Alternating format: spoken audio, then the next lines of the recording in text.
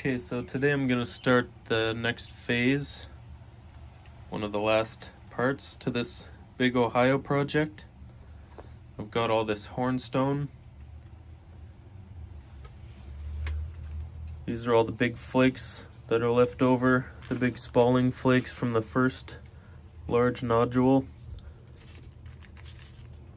What I'm going to do is turn these into a biface cache.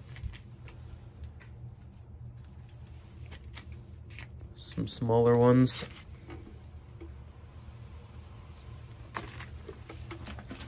I've still got a big nodule left here.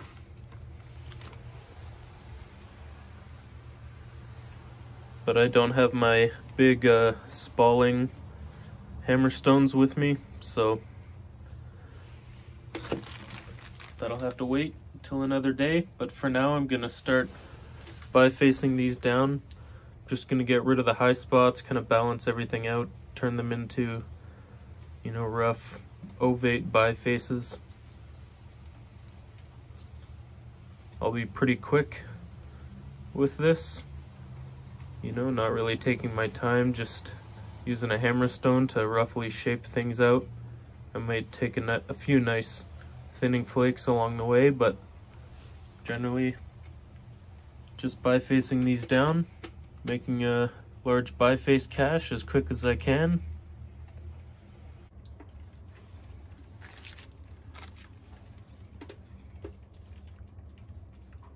These are two of the flakes from the first nodule that I started bifacing down. This one's really rough. This one's pretty refined except for this big lump here.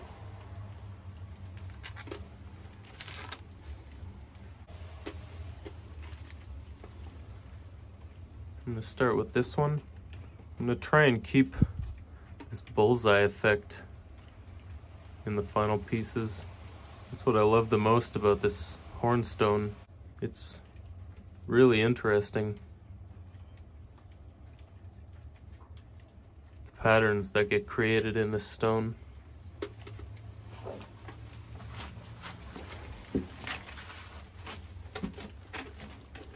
I'll just move everything out of the way for now.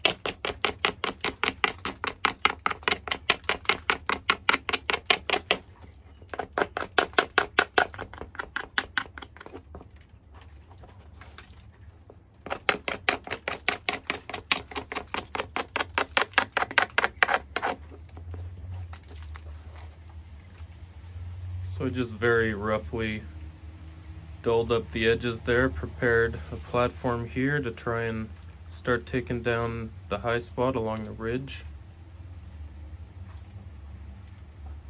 I need to prepare that a little better.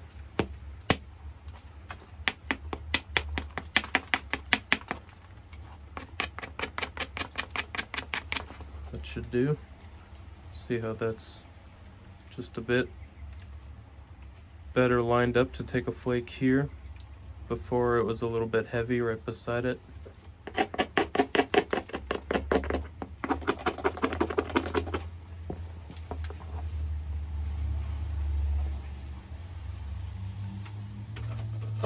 Maybe I'll take this with the antler. It's just a little bit sharp back here. I felt it on my finger.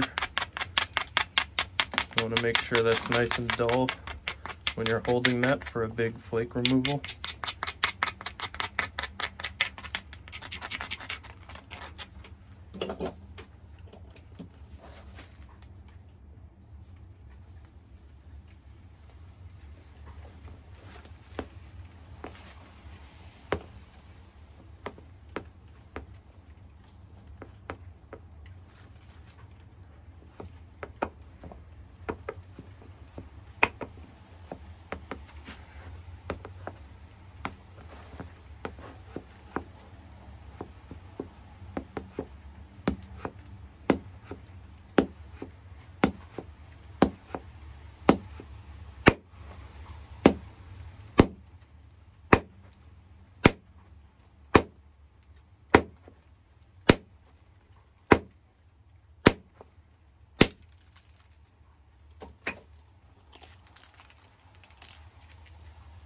Took me a whole bunch of tries there.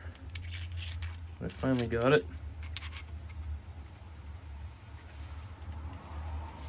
Almost just barely cut myself at the end there where I was holding it. That's where my finger was. Actually, I think my finger was right there. I felt it along that.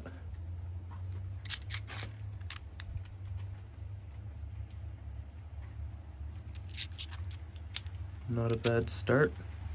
Broke right along that quartz pocket. Amazing character in this stone.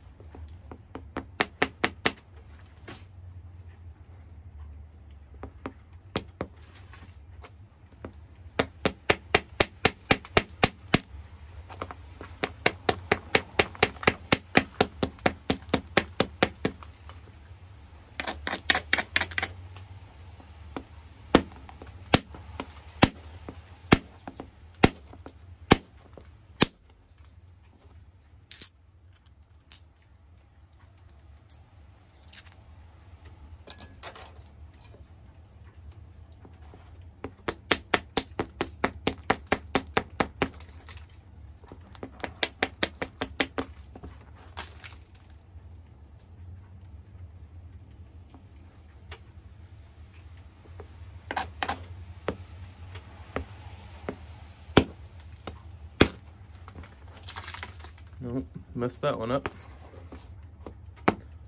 It's okay, we can just fix up that platform. Try again.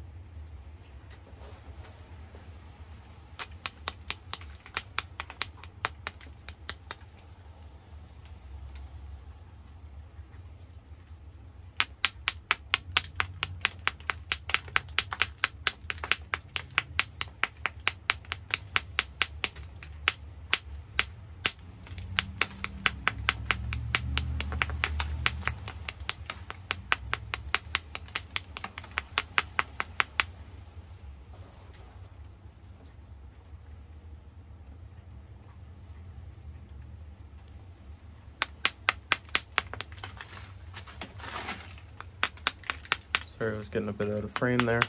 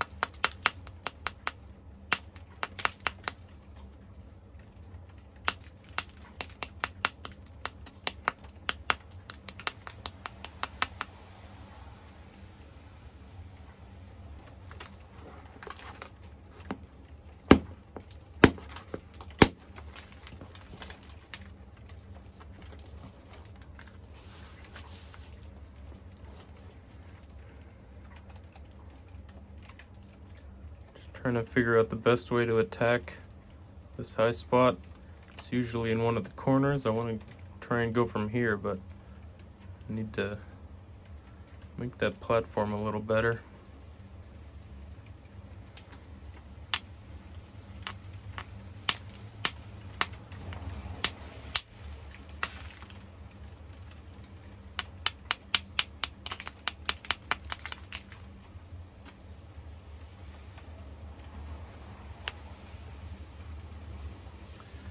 That might work now, I don't know.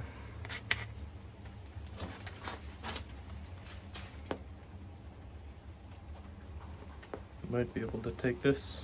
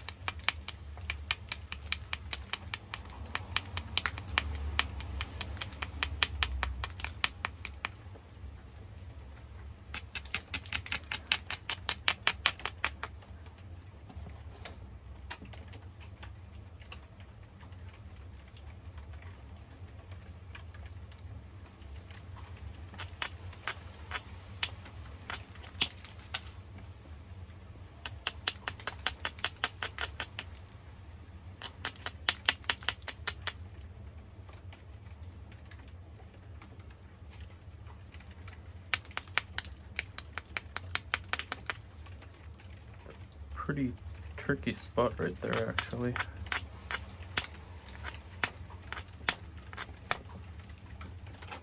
Smaller hammerstone might help.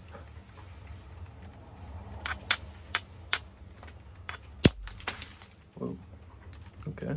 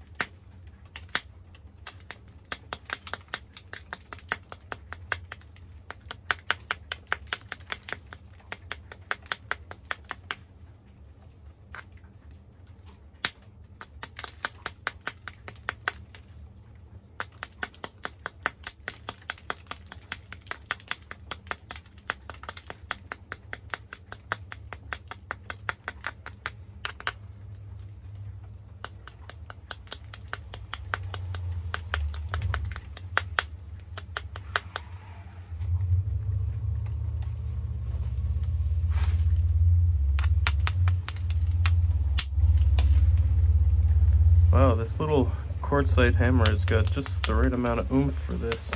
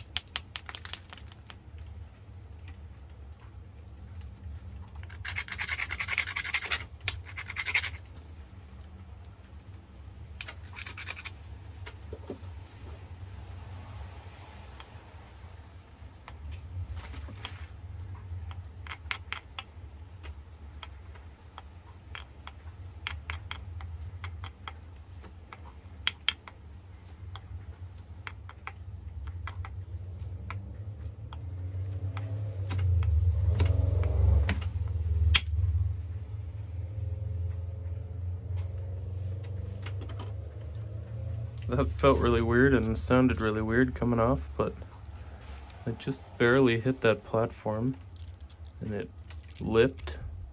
Took a really shallow flake along that whole face, which is really nice.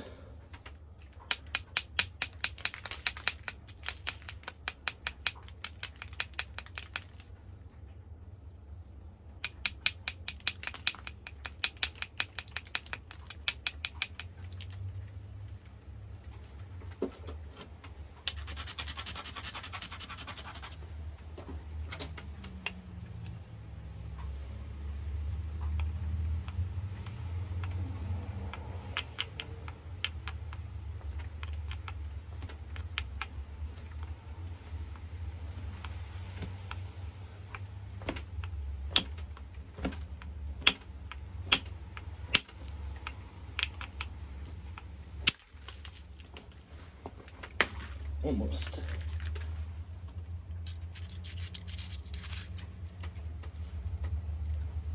Nice little almost overshot there. Just barely took a little nick out of that opposite edge. So I guess technically that's an overshot. Nice overface flake. You might call that a tranchette flake almost, if this was at the end of an axe or something.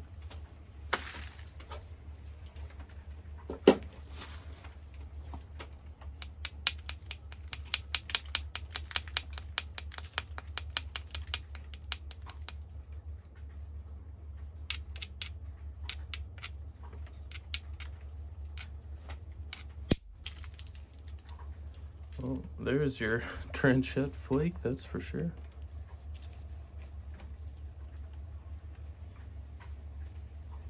Took all that nasty bit off there.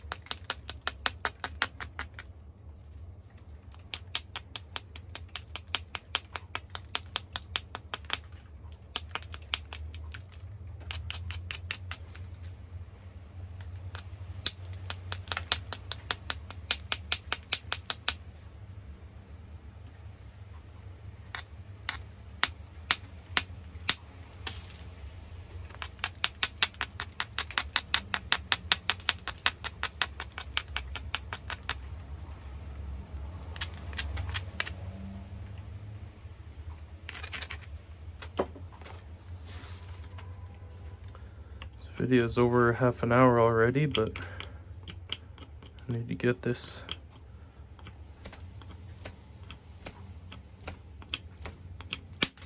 piece done for it at least.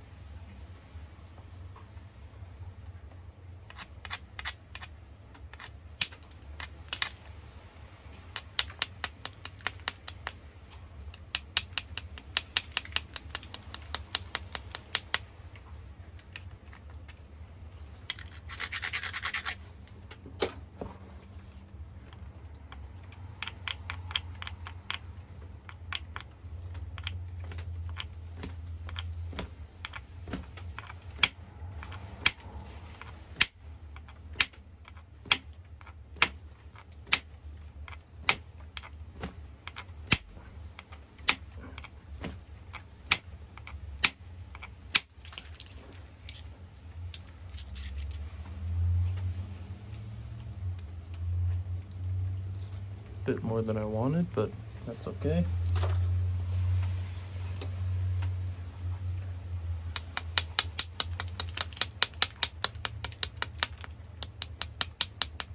This biface is going to be more fully refined than I had originally intended, because I had to take a long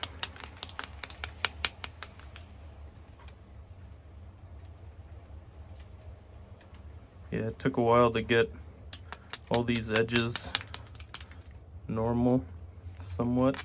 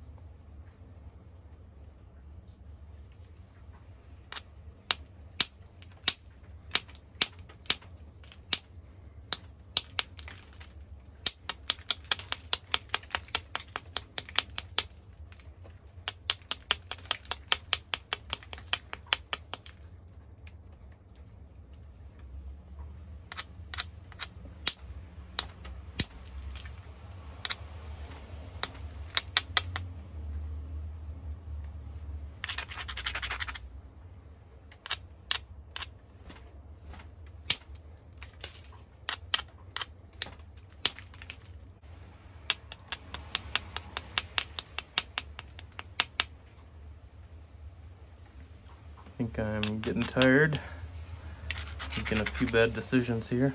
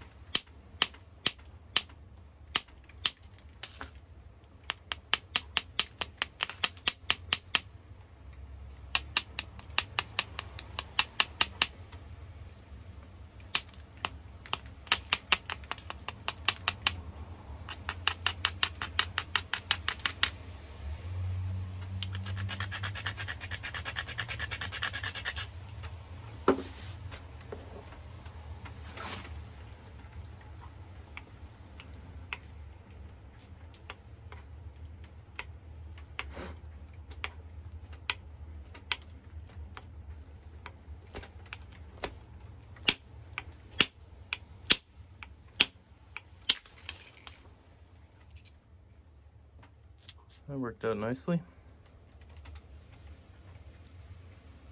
All the way down to there.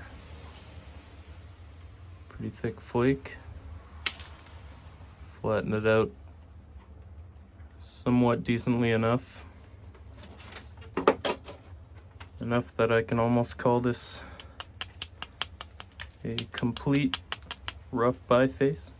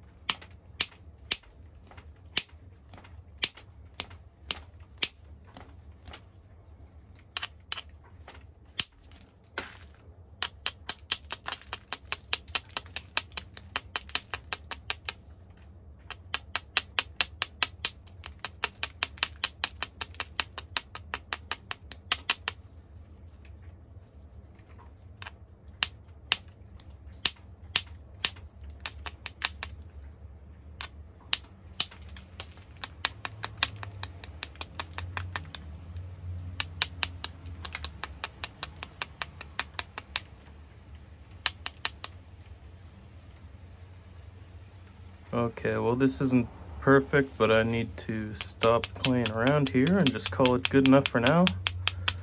It was only intended to be a rough biface. I did a lot more than I had originally planned.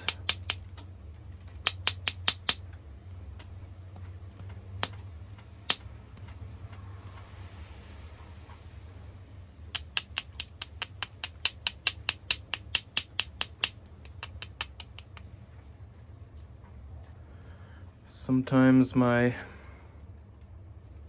obsessiveness takes over, but that's done. That's how I'm gonna finish it off. I'm gonna keep all this nice quartz in the middle. It looks really cool.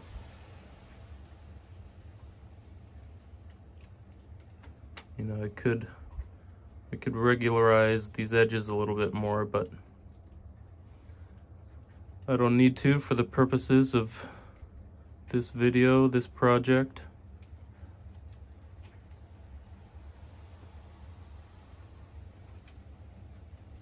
So we'll call that biface number 1 of the Hornstone Biface cache. I don't know how many I'll end up with, but that's a good start.